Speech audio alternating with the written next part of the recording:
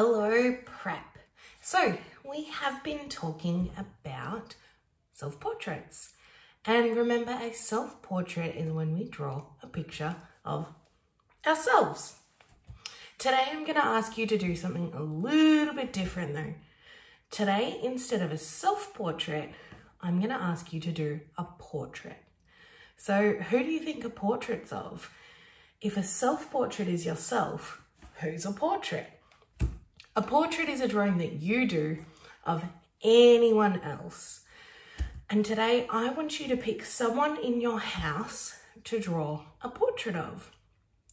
What I want you to do is I want you to focus on the details, on the little parts of them that make them look like them. So if you were going to draw me, for example, you would make sure that I've got eyeliner and glasses. You would think about how I do my hair and what clothes I'm wearing. So if you were going to do someone in your house, maybe your dad, and your dad has a beard, that's a good detail to include to make it look like him. If you were going to do your mum, and your mum usually wears a beautiful floral scarf, then that's one detail that you would include.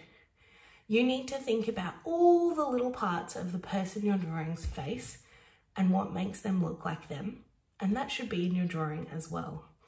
I want to see a really beautiful, brightly coloured drawing and lots of details.